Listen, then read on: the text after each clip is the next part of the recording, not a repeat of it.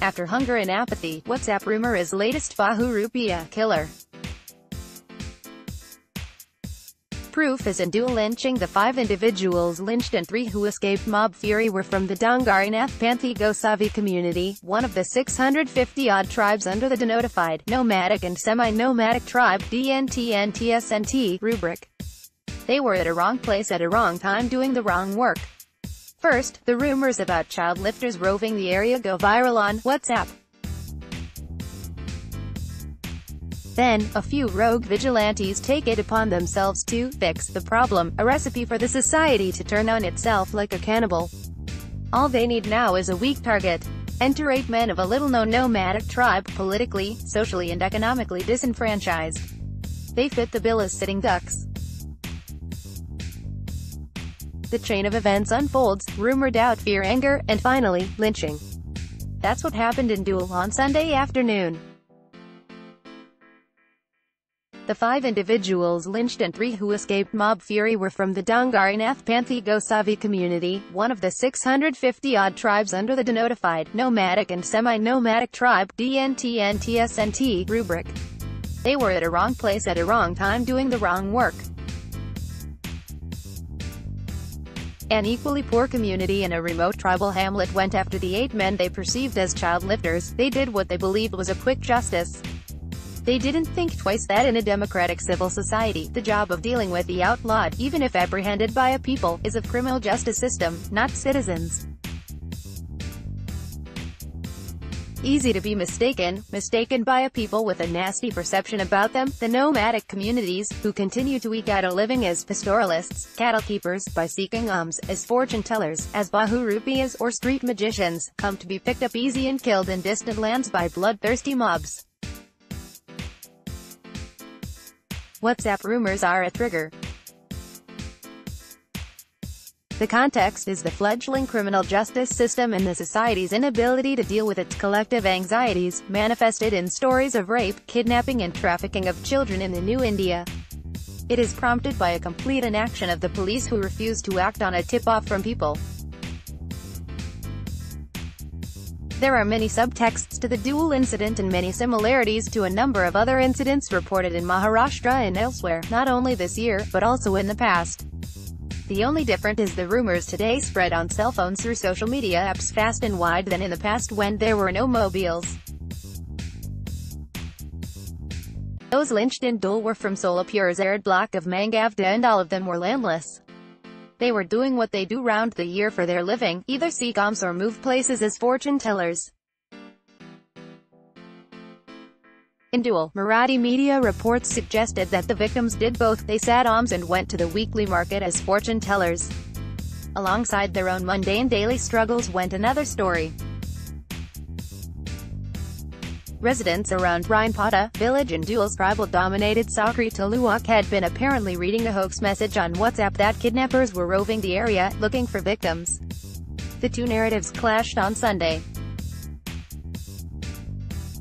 A local sought to know the name of one of the victims when he was reading the palm of a young tribal girl to tell her fortune. He became nervous, reports quote police saying, on the basis of a preliminary investigation, prompting the local men to nab him and take him to the panchayat office.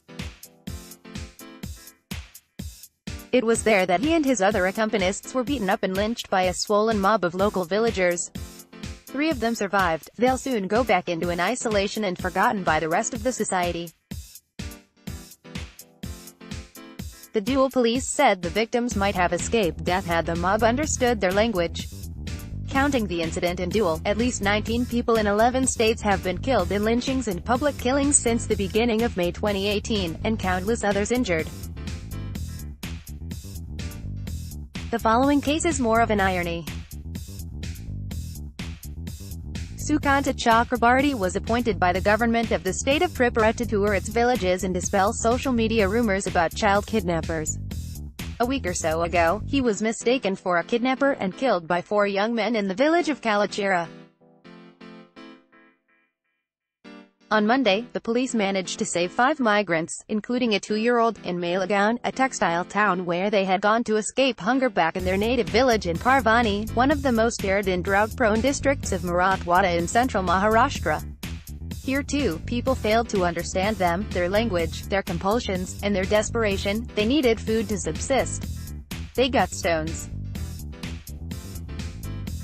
2012, in a similar incident, wild rumors and reports that an active gang of burglars disguised as women was active in the area for quite some time, took a bizarre turn in Nagpur when an angry mob unleashing a collective brutality, chased and stoned to death 3 sari-clad men belonging to Nath Jogi tribe. The Dhule incident ran similar to the one that happened in Nagpur, with the same effect. Victims were Dongari Nath Panthi Gosavi, who come from Mahadipur, a village in eastern Vidarbha's Buldana district. The community that remains abjectly poor, completely disconnected with the dominant communities, and live a fairly recluse life usually seeks alms in the absence of any other livelihood option. It remains uneducated. Very few ever go to school. Sometimes, they double up as landless laborers through the farming season but migrate to cities in summers to subsist on the food and money people give them. Their traditional occupation includes of playing fortune tellers. 4 men, clad in saris and wearing heavy makeup, had alighted from an auto in a city locality where they would sing songs, play an act from an epic, and seek alms before returning to their shanties on the city fringes. Driven by fear that was triggered by rumor, the local vigilantes targeted them, chased them and then stoned them to death as others joined in a free-for-all. No one knew why they were beating the 4 hapless men. The police managed to rescue one of them, Punjab Lasman Solanki, the lone survivor of that incident. The Nagpur bench of Mumbai High Court, while hearing a petition filed by a social organization working for the betterment of nomadic tribes, had in 2013 asked the state government to give the family members of the 3 deceased men a hiked compensation of 5 lakh rupees each, but structural problems remain unaddressed. In 2008, noted social worker from Solapur, Balkrishna Renke, who headed the National Commission for Denotified, Nomadic and Semi-Nomadic Tribes set up by the UPI government, submitted a 139-page report on the socio-economic status of what is a rubric of communities living beyond the margins. Some of them are not even part of the census data. The recommendations of that commission are yet to see the light of the day. Among others, how to bring them into the mainstream, how to stabilize them economically. As Renke Commission explained, these communities have a long history of marginalization, neglect and oppression, first during the colonial rule, and subsequently, in independent India. When the Commission began its work in mid-2006, its major concern was, how to identify the denotified, notified and semi-notified tribe, how to define them, and how to bring them under the statute book. During the British rule, due to specific administrative as well as law and order reasons, some of these tribes were notified as being born criminal under a series of laws starting with the Criminal Tribes Act of 1871. This law that saw crime as a hereditary profession was repealed in 1952, and the communities were denotified as such, but in the police training manual or in public perception, communities continued to be seen as criminal tribes. The Renke Commission estimated that put together, the DNT, NT and the SNT would comprise about 7% of India's population and consist of about 500 different clans. Despite inauthentic data about their numbers, the Renke Commission pegged the population of the DNT and SNTs at approximately 100 million.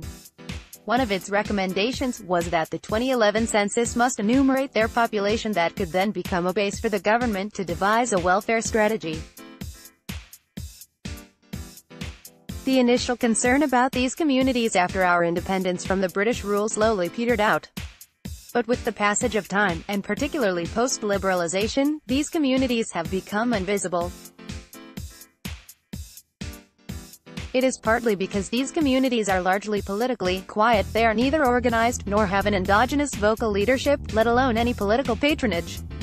As the recent and past violence against these communities show that while they were once considered a threat to the society, today the society has become a threat to them. The author is a Nagpur-based journalist.